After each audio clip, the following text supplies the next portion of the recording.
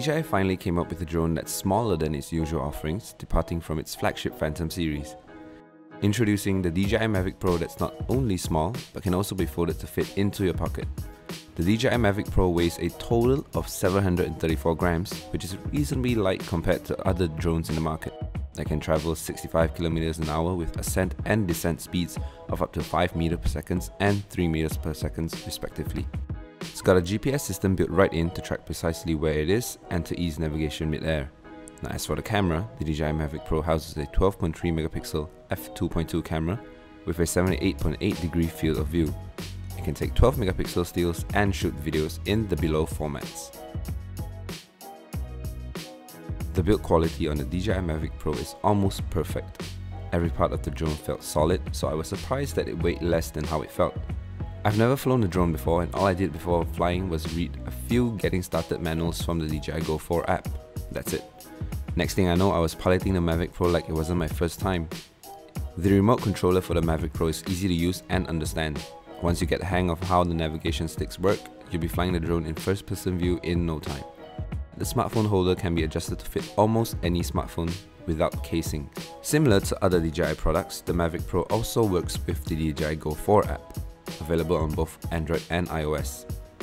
Yes, you can fly the Mavic Pro with just a remote controller, but if you want more control over how it flies and what's being recorded, you will need the app.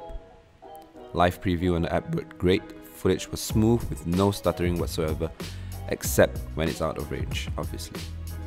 But when that happens, just slide on return to home and the drone automatically flies back to its launch origin.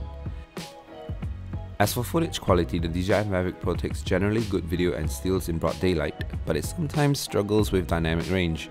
If it's too bright out, some shots can be overexposed. In low light scenarios, videos tend to be very grainy and noisy. In terms of battery life, I was happy that DJI's Mavic Pro's flight time was as advertised. During my time with it, the 3830 mAh intelligent flight battery held up for a maximum of 28 minutes. However, it is at about the 20th minute when the low battery notification will pop up. Charging the battery from 0 to 100% took a total of 1 hour and 5 minutes. So that's about an hour's charge for 20 minutes of use, which doesn't sound that bad. But I'd still suggest getting an extra battery for prolonged flight and recording time.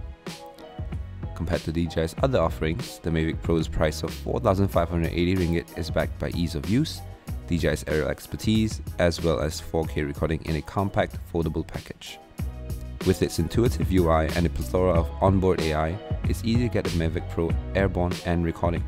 Now that is what makes it the best affordable drone in market for now.